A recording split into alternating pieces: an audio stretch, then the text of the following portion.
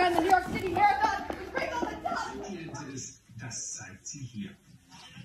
Mit eigens angefertigten Schuhen watschelt sie, soweit die Paddel tragen. Wrinkle, die sportlichste Ente der Welt. Und bringt den Marathon-Moderator hinterher auf 500 €. One young actor nervously waits for the postman to see if he's made it into the new David Attenborough documentary.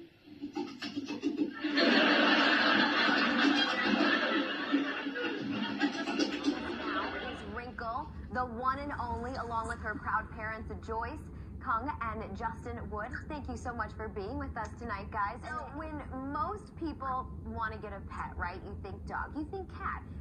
You guys decided on a duck. So how did you come to get Wrinkle? So Justin wanted a duck. I want a dog. So we settled on getting a duck. Are you telling me that Wrinkle can kind of quack on demand? Is that what we're building up to here?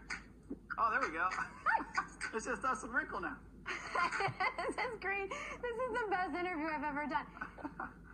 Wrinkle. She did kind of quack. Hi. No, it's like when I FaceTime with my mom. Yeah. Oh. There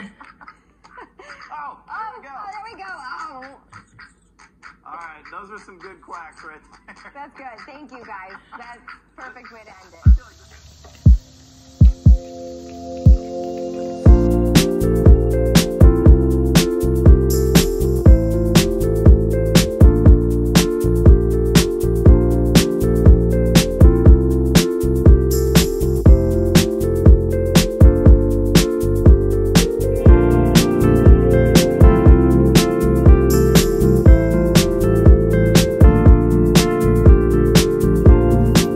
Wrinkle began to paint when she was only 1 year old. She draws inspiration from the work of Jackson Pollock and even has an Instagram account for her artistic journey under the name of Quackson Pollock.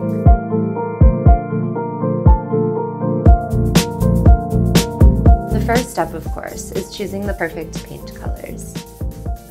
Wrinkle uses non-toxic paint in a wide variety of hues.